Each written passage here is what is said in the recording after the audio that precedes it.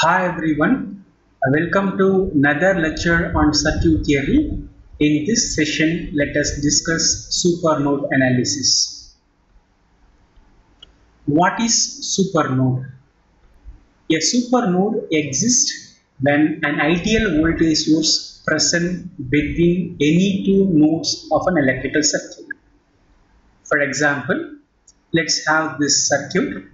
So there is a voltage source of 20 volt present between two nodes. I can say this is a node and this is another node. So, according to the statement, a supernode exists when an ideal voltage source, that is 20 volt voltage source, is present between two different nodes. Let me give a node number here. This is node number 1 and this is node number 2. And here it is node number 3. So between node number 2 and 3 there is a voltage source. This problem or such type of problem cannot simply solved by ordinary nodal analysis. Instead of that, it needs super node analysis. Let's go for a sample problem and find out solution for that. So calculate current in 5 ohm of the following circuit. I am taking the same circuit as it is in the previous slide. Now, step number 1 is identify the principal nodes and choose one of them as a reference node. How to choose a principal node? If you have 3 or more branches connected at a common point. Say for example, 3 or more branches connecting at a common point. I can say this is node number 1. So node number 1. So this is node number 2. So 3 or more, in fact 3 connecting here. And this is node number 3. Here also 3 branches are connected. I can take one node from bottom of the circuit anywhere because all points are considered to be common point. I can say this is my reference node. Fourth node is reference node. That means V4 is equal to 0. Voltage at fourth node is 0. So step number 2, label the node voltage with respect to the ground from all the principal node. Also mark branch current direction. So this is a reference node. So if you want, I can say this is V1. Voltage at node number 1 is V1. So here it is V2. Voltage at node number 2, and so as V3 on node number 3. Right. So I have given a label for node voltages based on the ground, and also I have to mark the branch current direction. Coming to node number 1, 3 branches connected. So already one of the branch having current direction. This is I1 with the same direction I am taking. Here randomly you choose the direction. This is I2. This direction is I3.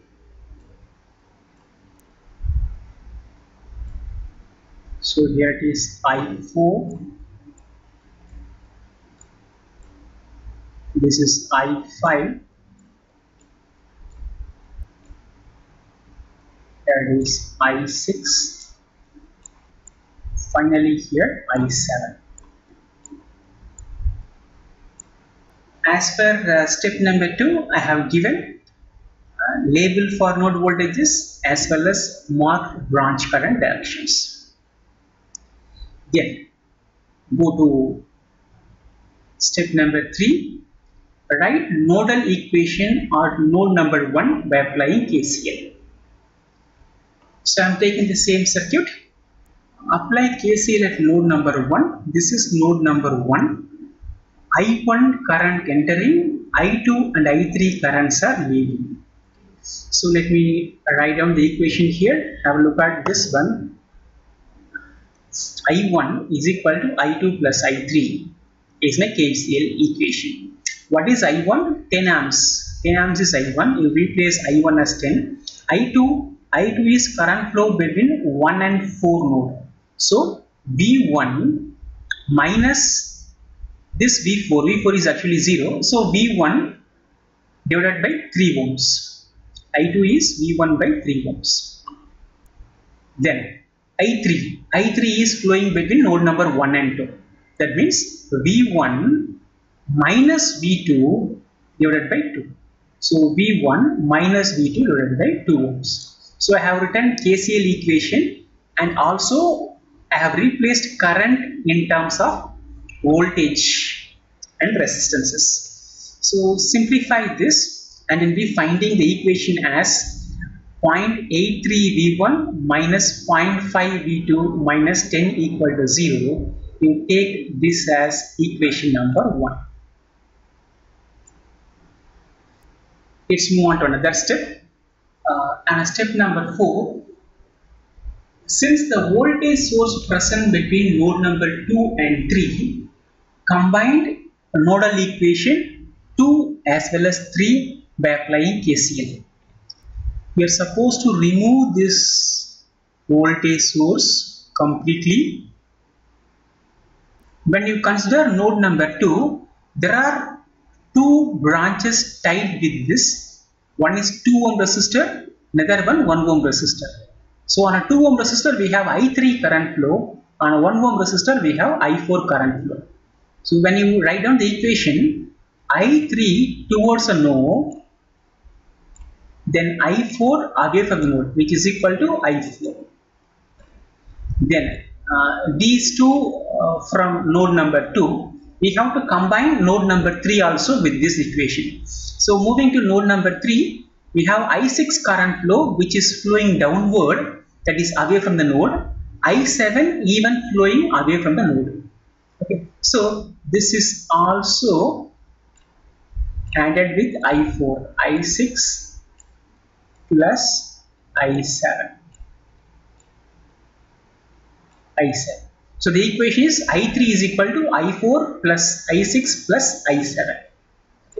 Now substitute current in terms of voltage and resistors. So that is what I have done here. At node number 2 and 3, combine node number 2 and 3, we have I3 is equal to I4 plus I5 plus I6. So this is I7, not I5. This is actually I7. Where I3 means V1 minus V2 by 2. So this one. What about I4? I4 here flowing downward. So this portion. Okay. V2 minus 0 divided by 1. So this is what your I4. Then I6. What is I6? V3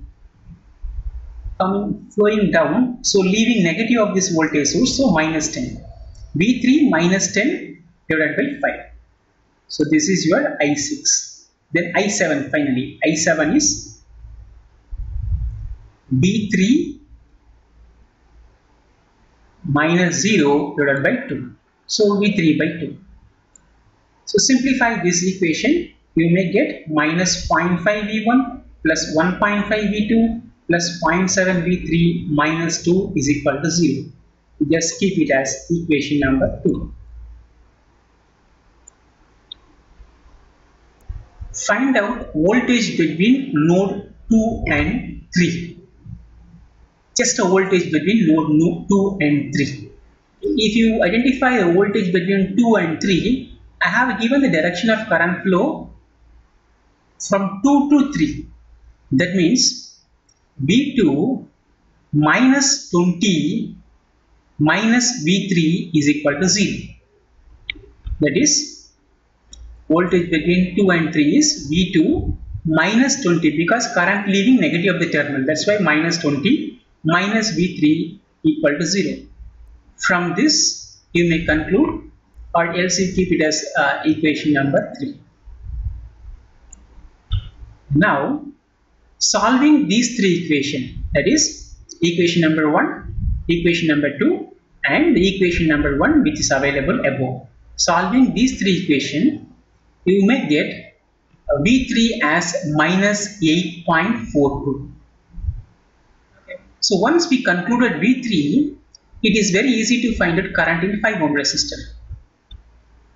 Where we have 5 ohm resistor, go back to the circuit.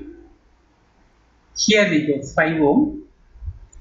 So current flow through 5 ohm is I6. That is V3 minus 10 divided by 5.